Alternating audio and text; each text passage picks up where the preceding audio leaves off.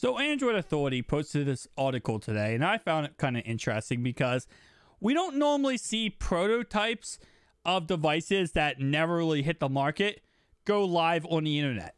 Yes, we sometimes see prototypes, especially at these tech events, but we never see them really hit the internet and see a kind of inside look at a prototype. So once these images got leaked today, I was like, wow, it's kind of interesting. Let's take a look at what we're seeing.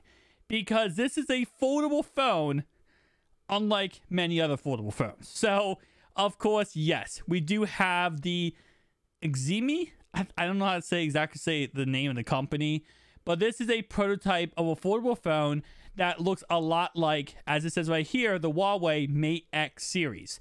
Of course, it does have an outward foldable phone screen, which I still don't know how these would ever work out in the market. I'll be honest with you. You know, with my Z Fold 4, I still baby the inside display. Even with my Z Fold 3, I still baby the inside display there too.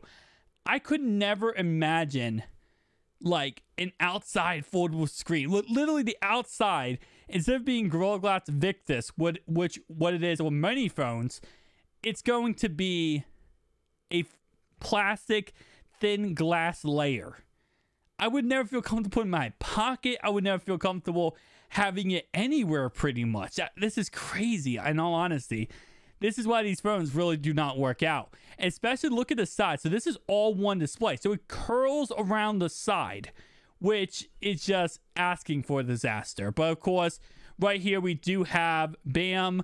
This, and by the way, this is the back display, by the way. This is not the front display. So this is the back of the phone. The front display is literally just one screen that you can peel off and make one gigantic tablet. So we have 1, 2, 3, 4 cameras. It looks like we also have a flash, and we have a microphone right here. And is that a IR blaster? I'm not sure what this is, or it was an AR blaster.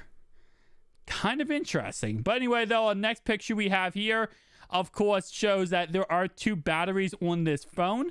So we have one at the bottom and, of course, one at the top, which is not surprising at all.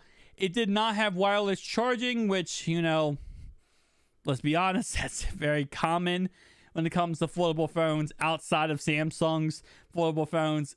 None of these foldable phones have wireless charging.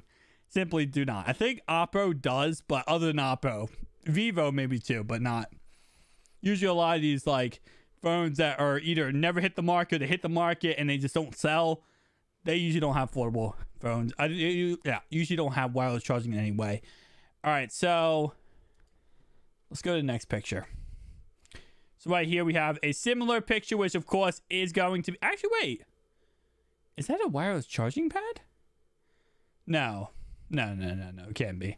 And this screen. So this is exactly how the phone works, which is so weird to me, in all honesty. But this is how the phone works. So as you guys can see, it folds outward, so it's one gigantic display. And then when you want to put it away, instead of folding it like this or like this, you literally just peel it back and fold it like that. That's so weird to me. Again, like I said, you couldn't pay me to own this phone. You really couldn't.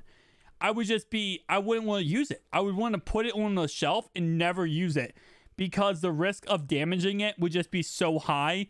It just really would not be worth it. And to be honest, this is like, I don't know. To me, this is the ugliest looking phone possible. This might just be my personal opinion. And again, I might just be completely crazy for saying this. I've seen, again, like, this is not the first time we have seen a phone like this. Like they said with the, you know, it's very similar to the Mate X. This is very similar to a lot of different foldable phones that simply never hit the market and always become just prototypes because they just don't work out. They really don't. And really just the screen. Because in all honesty, I don't think there's any real issue with this phone outside the screen. There might be issues with the battery. I don't know how the battery would work when it comes to overheating. You do have 2 batteries here pressed against each other.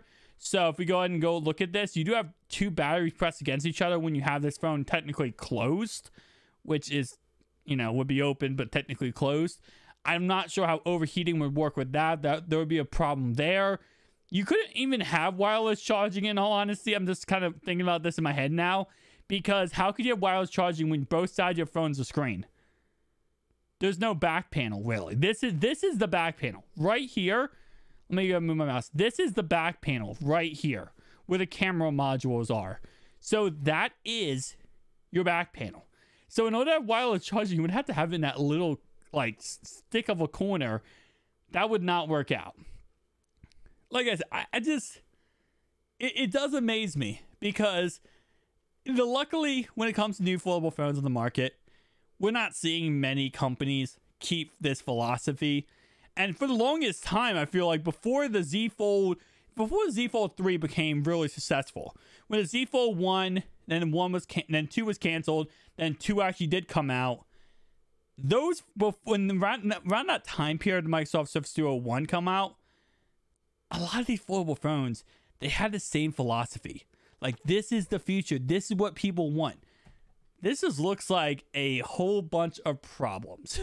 So tell me down below if I'm crazy. Tell me down below if you would actually pick up a phone like this, and would you rock this phone daily? I mean, like I said, on paper, it's not the craziest. It doesn't look good, and it just looks like it would be broken within a day. But definitely tell me down below your thoughts and opinions. I want to go ahead and talk about this today, because we don't usually see prototypes leak like this. We definitely usually don't see stuff like this leaked all the time. This makes... And let me go ahead and read this part for you guys. A prototype foldable phone on Twitter showing an outward foldable display. This makes quite the change for the companies Mi Mix Fold and Mi Mix Fold 2 handsets. Check out the images down below, and obviously these are the images. So again, like I said, interesting. That's what I'm gonna say. Interesting. Peace out, guys.